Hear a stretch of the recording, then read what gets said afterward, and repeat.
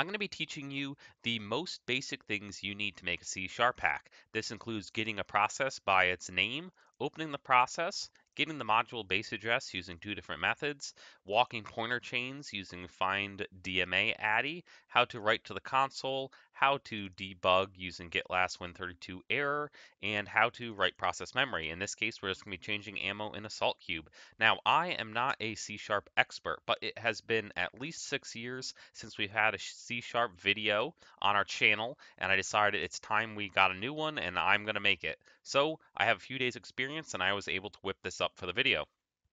To start a new project, let's search for template under C# and just type in framework, because there's a lot of different ones of these templates. We just want a Windows console app, but using .NET framework. So here it is, console app C# .NET framework.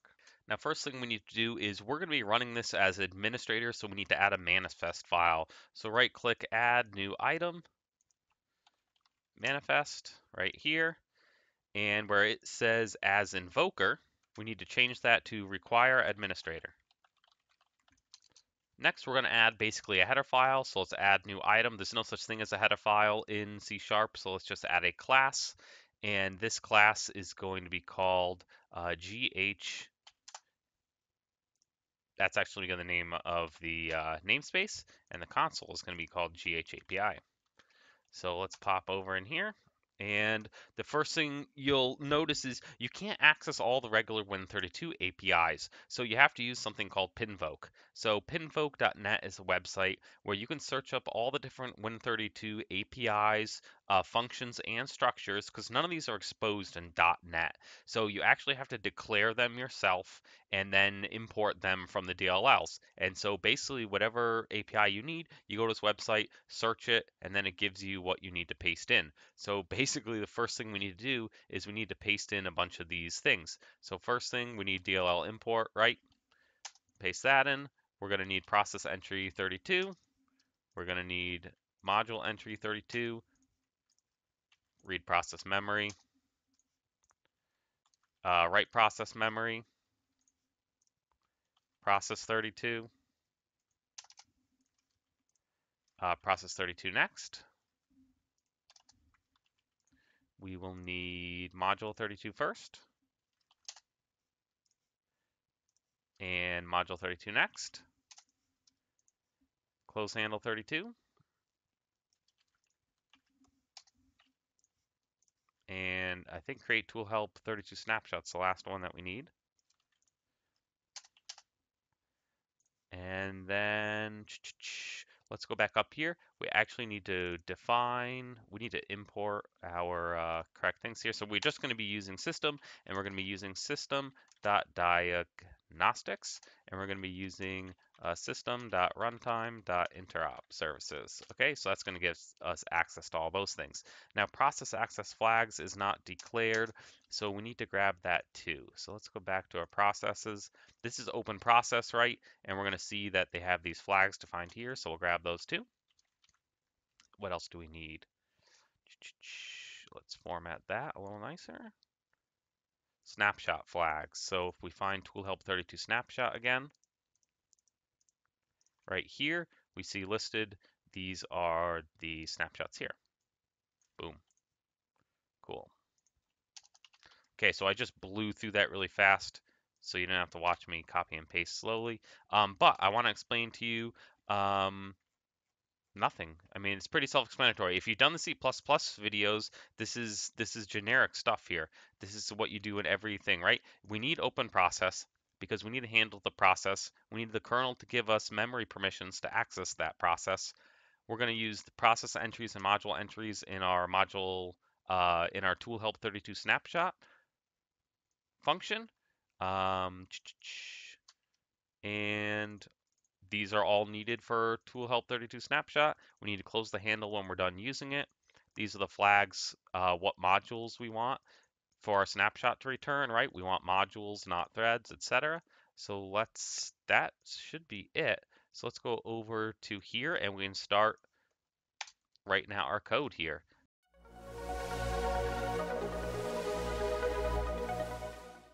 We we need to grab the using namespaces from our header file here, and we're just going to paste them in our source file. We're going to be using this basically in any hack. You're going to need access to these two things. So first thing we're going to do is processproc equals process.getProcessesByName, and we're going to pass in AC client. In this case, we don't need the .exe, but we do need to access element 0 because this gets all processes with that name, not just one, and the 0 element will just get us the first one in that array. So then we're going to do var hproc equals gh api dot open process, and we're going to pass in gh api dot process access flags dash all and a false, and then proc dot id. Then we're going to get the module base. So we're going to do var mod base equals gh api dot get module base address, and we're going to pass in hproc, and we're going to look for acClient.exe. We haven't defined this get module base address yet, so let's go over to our little header file here, and we're going to do public static int pointer get module base address process proc and string mod name. Int pointer address equals int pointer dot 0, and then we're going to do for each process module m in proc.modules. We'll do if m.module name equals mod name. We are going to get the address equals m.base address, and then we're going to break. And then down here, Jesus Christ, Drake, return address. Now, the problem with this function is that process that we pass in it contains static information. It doesn't carry up-to-date information. So in case you need a module base address or something else that's going to be up-to-date currently, then you need to use tool help 32 snapshot. So we're basically going to use the same function prototype. It's going to do the same thing, just use a different API. So instead of process, we're going to do an int proc ID. And so I'll show you that. So we do int pointer mod base address equals int pointer dot 0, and then int pointer hsnap equals create tool help 32 snapshot. We're going to pass in snapshot flags dot module, or it with snapshot flags dot module 32, and then proc ID. Then we'll do if hsnap.toInt64 does not equal invalid handle value, and we need to define that up here. So that's going to be constant int invalid handle value equals -1. And then in this if statement, we will do module entry 32 mod entry equals new module entry 32. And then mod entry.dw size equals cast to uint Marshall dot size of type of module entry 32. And then if statement, if module 32 first hsnap ref mod entry. Now this is, I hope this looks familiar to you if you've done the C++ tutorials. We're basically doing the exact same thing. And then in this do while loop, we do while module 32 next, hsnap ref mod entry. We're basically just passing mod entry by reference, right? And then in the loop itself, we're going to do if mod entry dot sz module dot equals mod name. It's just a standard string compare. Then we're going to do mod base address equals mod entry dot mod base address. And then we're going to break out of the loop. And then 1, 2, 3. Then we're going to close the handle.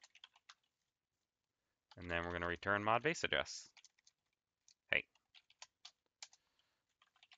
Return mod base address. All right, typical rake, couple typos. We need to put hsnap in there. And it should compile now. Invalid handle values right here.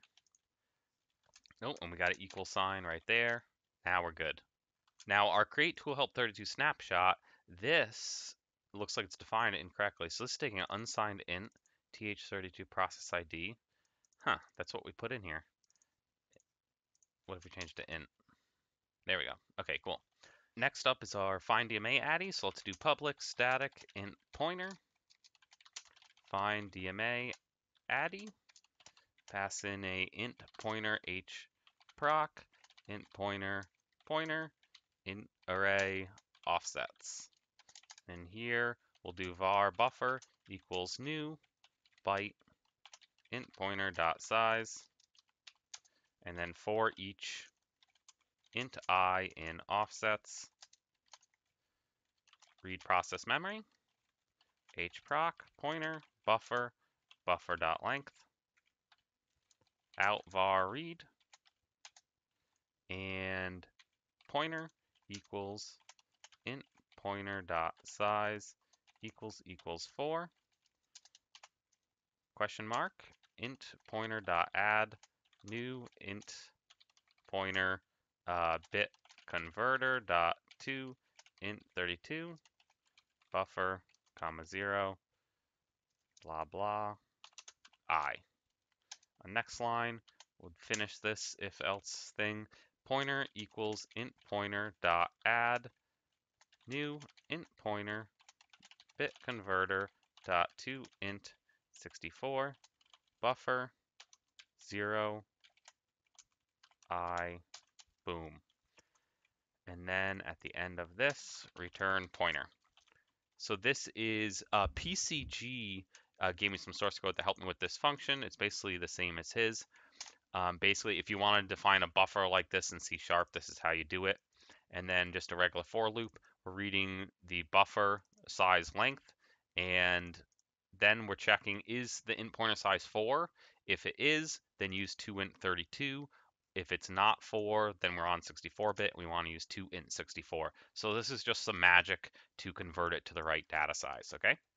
Now we can go back to our regular file here and finish the source code up. So we got the get module base address using the normal way. Now we want to show you the second way. So var mod base2 equals ghapi.getModuleAddress. And this time we're going to pass in the ID and then the actual executable itself because we want to get that module, right? And then we're going to do var ammo address equals ghapi.finddmaAddy hproc int pointer mod base 2 plus 0x10 f4 f4 new int array, and we're going to populate that array with 0x374 0x14 0. That should be good. Now we're going to write to the console system.console.writeLine last error that plus, then we're going to do the marshal.getLast win32 So that's going to get us the last error. So you can use this to debug, right? So if any of these failed, then the last error will be written to console, just like when you use get last error in C. Then we're going to do a console.writeLine ammo address plus 0x ammo address plus 2string and put that X in. What that does with that capital X is it just tells it to print it in uppercase. Then we do int new ammo equals 1337 standard procedure ghapi dot write process memory, and we're going to do h proc ammo address new ammo for out underscore, basically that's like null kind of, new ammo. So the problem here is it's expecting a byte array and instead it's getting an integer. So what we can do to fix that, go to definition, and we're actually going to change this byte array buffer to this. It's going to be not byte array, it's going to be Marshall as unmanaged type as any. and then this is going to be object. Boom. So now we can pass in any type. If we go back over here, now it should compile. Cool. We're looking good now. And the last thing we need to do is we're just going to do console.readKey. That's like get char so that the console doesn't close at the end. So now, if everything worked correctly, this should work. All right, let's compile. Boom. Last error 299 ammo address. Okay, so we failed. Okay, I did find the problem. If you look at the module entry 32 structure, we defined the layout right here, and the char set was set to auto. So if we set that to ANSI, now it should work. The problem was it wasn't getting the correct module base. So this was working, but this function wasn't. So if we step over this, we should see, yeah, mod base 2. So it's got the same address, so those are both working now. So this should be fine now. So FindDMAAddy is going to go through that pointer chain. It gets the right address. We're going to write the line.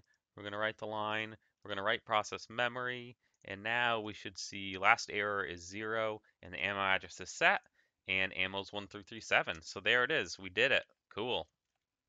All right, that's it. I really hope you enjoyed this video. Again, guidedhacking.com/donate, patreon.com/guidedhacking. Please support us so that we can continue to make videos, and peace out.